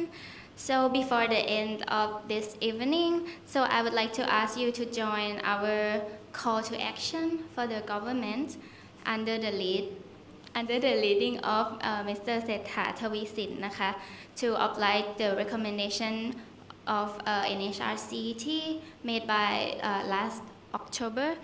So to identify the durable solution and stop the indefinite detention right now. So we together, hopefully, I would like to ask you all, invite you all to the House of the Parliament this Thursday, 9 a.m. Please save the date if you are available. We will go to the House of Representatives to file our open letter together. So we will continue to use the mechanism in the Parliament. So we will file our open letter to the parliamentary committee, three committee. So first one, it will be the Legal Affairs, Justice and Human Rights, and the second one will be Committee on Foreign Affairs, and also the Committee on National Security, Border Affairs, National Strategy, and National Reform, and National these three committee, we will hand our letter hopefully to the chair, which is two out of the three committees is the government party นะคะ So to be our voice to the Thai government to take action and stop this inhumane treatment toward the persecuted population. So we will be submitting all together to show the government that we, the civil society, the independent organization, the international organization, the world is watching you. We are keeping eye on you. So if you're free, please come. But if you cannot, you can join in this petition by scanning this QR and sign your name in our letter. So the full version of letter is in the website นะคะ in the link. So yeah, so this is the very least that we can do, but yet it's so important as we hear our stance that this fight must end right now. So yeah, thank you ค่ะ 9 a.m. นะคะ Okay, thank you very much everyone, and for like the panelists who like have precious experience, knowledge, and more important is the heart and commitment to help these people, and also the audience here and online who are interested and to hear that. I think we are also grateful because a couple of you have said that Uyghur is kind of like forgotten population. So then we have to make sure that they are unforgotten. So this is one of more activities, and thank you all that for you to stay that late to find the solutions and have a safe journey home, rest, and have a good night, everyone. Goodbye and thank you. ขอบคุณมากค่ะเดี๋ยว